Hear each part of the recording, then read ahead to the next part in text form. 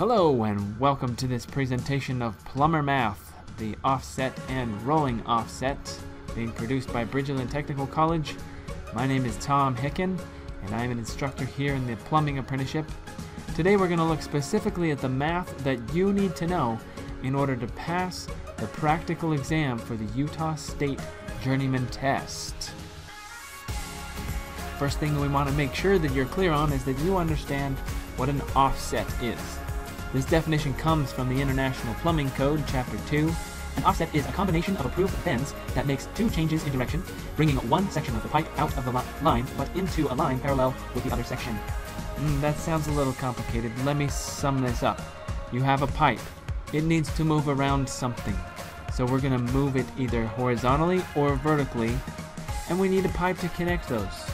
We use a couple of fittings, create an angle, and voila! We have an offset. Now in this particular video, all of the offsets we're going to deal with are 45-degree fittings, and that creates 45-degree offsets. Let's have a look. First thing we need to remember is the basics of the Pythagorean theorem. When it comes to finding the sides of any triangle, and I'm not just talking about the 45-degree angle triangles that we're going to mainly deal with here, any and every triangle have this same relationship. You're going to have three sides. Let's call one A, another one B, and another one C. C is typically going to be the long side, we'll call it the diagonal. But there's this magical relationship that exists, discovered by old man Pythagoras. A squared plus B squared equals C squared. You've heard it, you know it, let's use it. Here's a triangle with two 45 degrees. Now one thing that we also want to remember is that any triangle with 45-degree angles have two sides that are the exact same length. So in this particular image we're going to call it x. X squared plus x squared equals c squared. You can see how we're breaking this down, right? We can add those together. Remember from your algebra days, 2x squared is the same as x squared plus x squared. So we've got this down to 2x squared equals c squared. From there, we're going to take the square root and rewrite it slightly. You can see then x times the square root of 2 equals c. Well, let's just get this done already, right? What's the square root of 2? It's 1.414. Gentlemen, there's the number. If you are a plumber, you must know that number forever and ever, so long as you're a plumber. That's where it comes from, the square root of 2. And in order to find the diagonal, we very simply times either side by 1.414, and we've got it. Let's have a look on an offset. Here's a practical project that we might be dealing with. The base is the long pipe across the bottom, showing 10 inches in length. This particular offset is going to rise by 6 inches. We can see that on the far left side of this diagram. There's a 6 inches indicating from the center of the base to the center of that horizontal pipe coming away from the base, we have 6 inches. That means our triangle is going to look something like this. Two 45-degree angles and a 6-inch difference in its elevation. Let's plug it in. Now we can take it the long way. Run it right back through. A squared plus b squared equals c squared. That's what we've done on the top. Look there. C squared equals 6 squared plus 6 squared. C squared equals 36 plus 36. C squared then equals, as we add those, 72.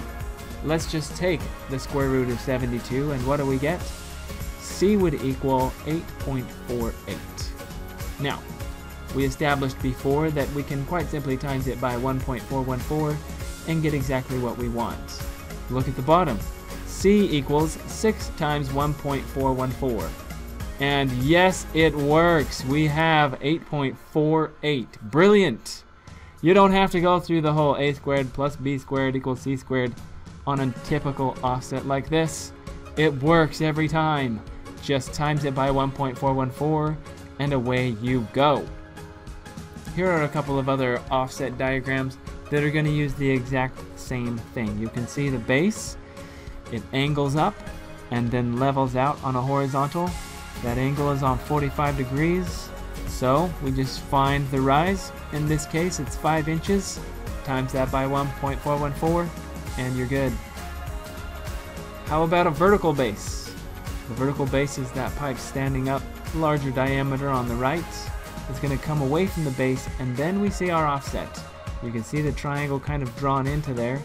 The bottom shows 5 inches from one fitting to the other fitting, and if we times that 5 times 1.414, we'll have it.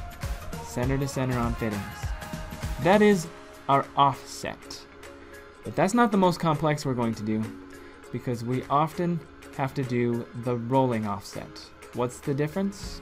Well, rolling offset moves in 2 positions, one vertical and one horizontal. You can see from this diagram we have a wall, and then we're going to kind of follow the wall. This particular diagram looks like they're using 90s. And there's a horizontal difference and a vertical difference, meaning it came up as well as over. This usually requires more fittings, but we can do this with 245s. It's going to look something more like this. Now, in most of the images for today, we're going to draw a rectangular prism or box around these.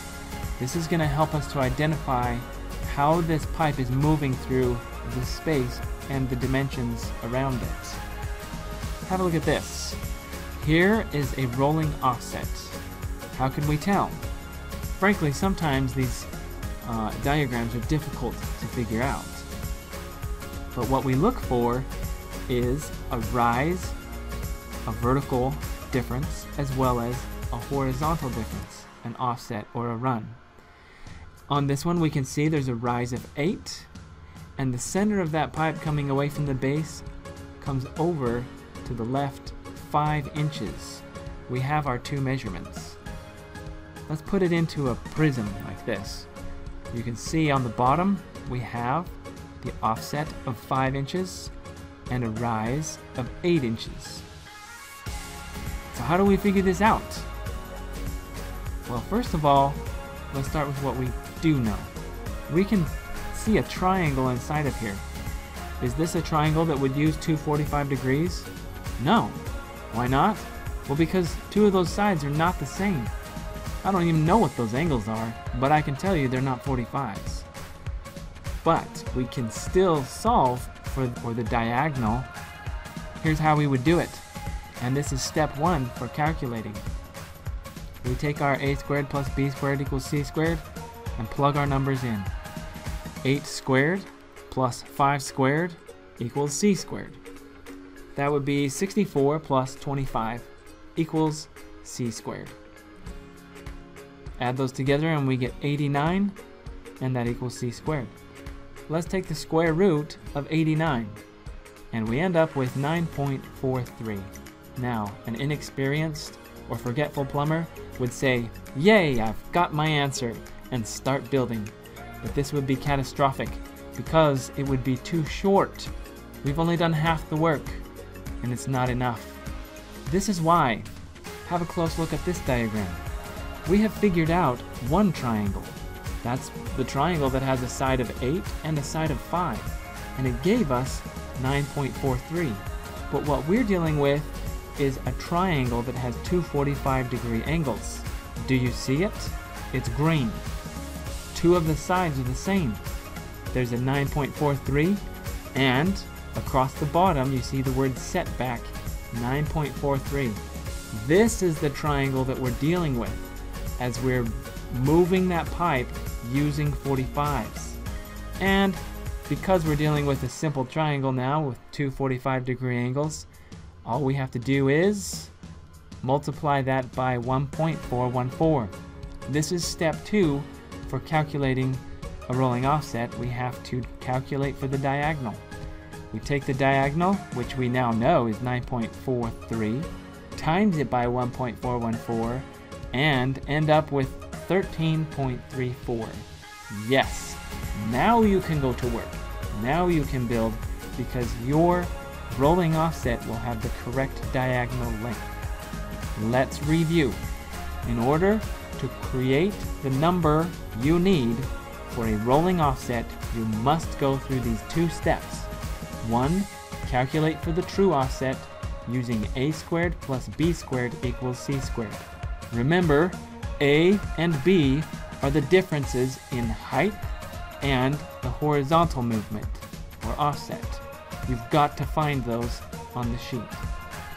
Once you have that, you take that number c and times it by 1.414, and you'll have what you need to do your roll.